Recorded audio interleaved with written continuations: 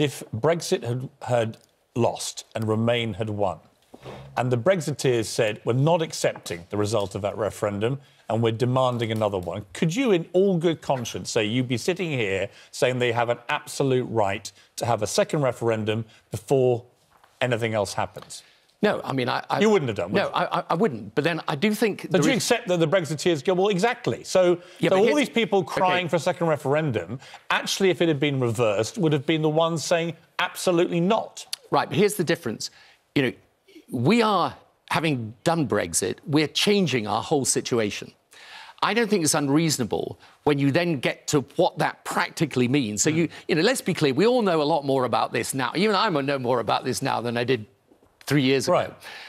Once you get to that point, I don't think it's unreasonable to say, let's go back and check whether people want to think... Well, here's a parallel. Let me throw a parallel to you. So when we vote in a general election, every 4.5, 5 years, whatever, outside of exceptional circumstance, we vote, but we vote on manifestos, often which turn out to be a load of old baloney. You know, the stuff, the broken promises, broken pledges, etc. People, you know, also, you know, Nick Clegg and his tuition fees and so on.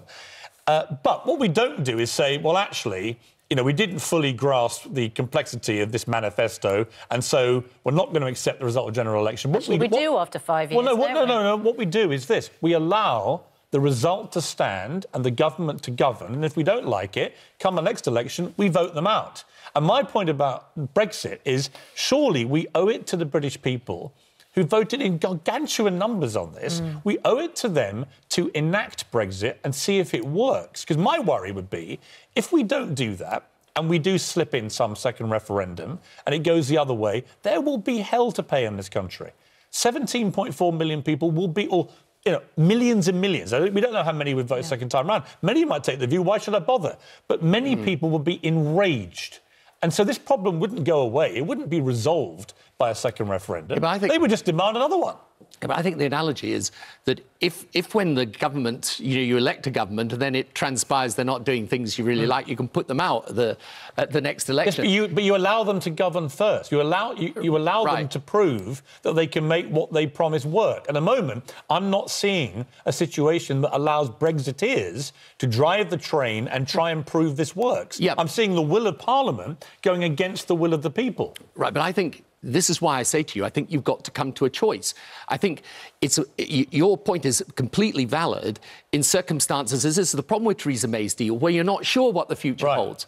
But if you come to a view in Parliament, supposing Parliament decides for a hard Brexit, then, OK, you've got a hard Brexit. Then, by the way, the negotiation's reasonably straightforward. Do you think Jeremy Corbyn wants to be in Europe or out of Europe? I'm probably not the best person to ask. No, but you know the answer. And isn't the fact that none of us know the answer to that question rather telling? Is that we've had 2.5 years and the leader of the Labour Party still, even on Sunday in an interview, could not articulate or answer that simple question. Look, I think he's probably traditionally a Brexiteer from the left. Right. I mean, you get this... Some people from the right want out of Europe because it's a socialist conspiracy, and some people from the left want out of Europe because it's a capitalist conspiracy. But I mean... You know, look, the reasons, by the way, I think you and I have discussed this before, the reasons why this is important to my view, I think one of the unfortunate things about the whole debate is that we focus on the economics, which are very important for sure, because, you know, that's all about jobs and investment and so on. But, you know, the big reasons that we should be debating are about Britain's place in the world, in a world that's going to be dominated not just by America, but by China. And I think the thing that I think is missing from all this is you need some order in the structure of the debate so you come to a clear decision in Parliament, but you also need to raise people's sights and say, you know, in the middle of this century, where are we going to be as Britain, as a country of this size, in a 21st century where you're going to have 2, possibly 3 giants in the world and where everything depends on what those giants do. And the reason for Europe is basically...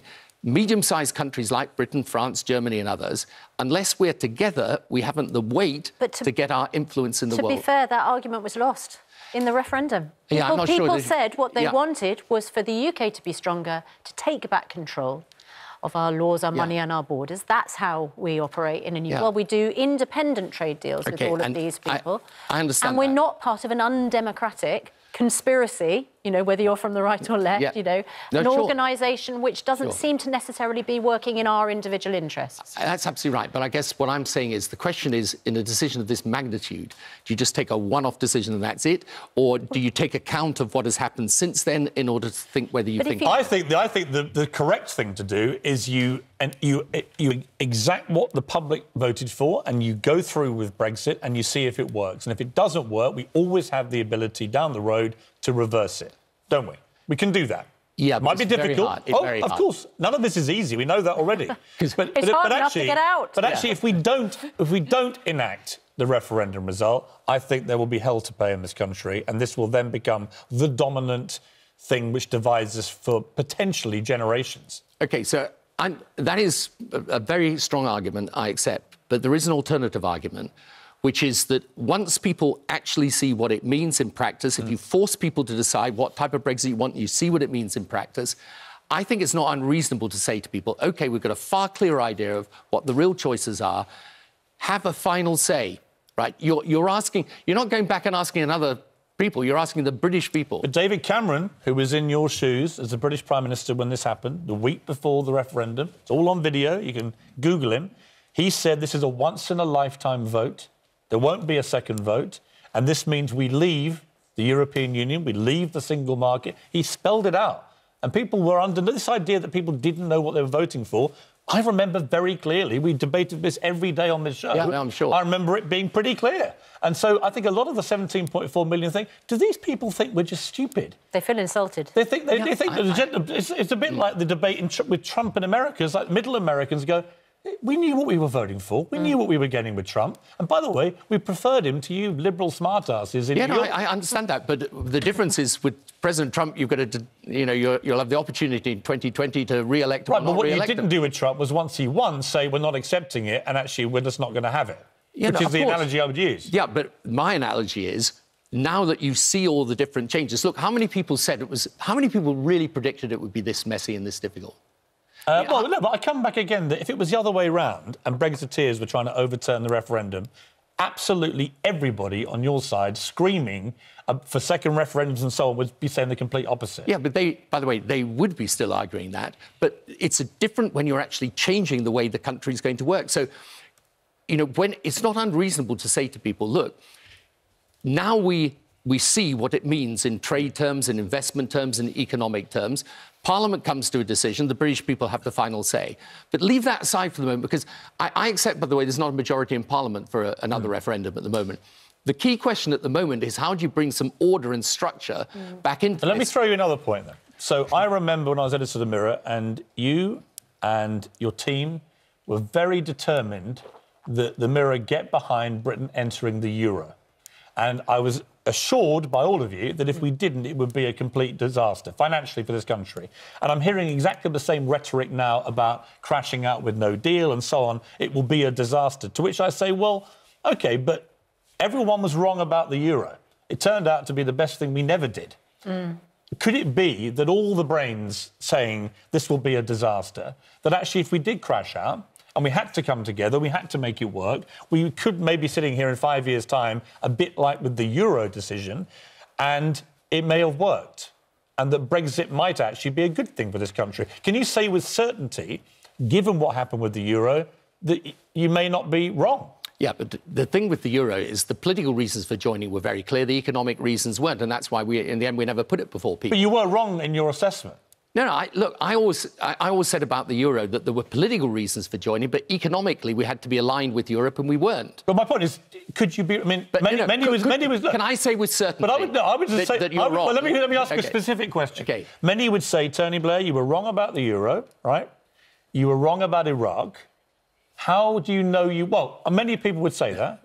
How do you know you're not wrong about this? And how do you know that? How do you know with certainty that Brexit may not work? I don't. No one can know with certainty. The question is, you've got to look at the probabilities and the evidence before you. I think because no deal's different from hard Brexit, by the way. I mean, hard Brexit is a deal. It's just a hard Brexit deal. No deal, you immediately go out of your trading arrangements that cover 60% of your trade, I think you've got to say there's going to be a problem. Now, how big the problem is another matter. But by the way, I've never said that you can't do Brexit and sort yourself out eventually. What I say, and this is my criticism of the hard Brexiteers, is you've got to be frank with people that if you come out of the trading arrangements you've been in for 4.5 decades, you're bound to cause economic pain. Now, how much and over what period of time is another matter. Before we let you go, just pivot to what happened in New Zealand, appalling attack by what appears to be a right-wing white supremacist. We've seen a lot of attacks by ISIS. We've seen a lot of attacks, rising attacks by far-right white supremacists. The common theme is that they're using social media and all this new technology to spread their hate and perhaps be radicalised into their hate. What do you think about this? What is the answer for top governments to how to tackle what is now a global problem on both sides of the political divide? It's one of the things I work on now. I think the answer is you've got to form an alliance between what I call the open-minded people in the world. And that's whether they're within the religion of Christianity, Islam, Judaism, Buddhism, Hinduism. You've got to have an alliance against this extremism and say we're going to root it out wherever it exists. And the first point and place to start, by the way, is in the way young people are educated. Because around the world today, there are millions of young people educated to a closed-minded view of the world, that if you don't think like me, you're my enemy. And what I've actually been suggesting is that just as we have a global agreement now on the environment, and we say what happens within our borders can affect what happens outside our borders, we should do the same with education. And this needs to be... Is that an argument against faith schools? It's an argument that faith schools should not be preaching that only this faith is a valid faith. So whether you're a faith school or a non-faith school, you should all be cultivating an open-minded approach to people who are different. And whether it's right-wing extremists that are targeting Muslims or Islamists that are targeting whoever, this is a fundamental problem, and it's going to get worse unless we tackle it at its roots. But at its roots the root of it is a closed-minded view of the world that says, I think like I think, and I'm entitled to make you think the same way, and if you don't, you're my enemy. Tony Blair, thank you very much for coming in today. We appreciate it.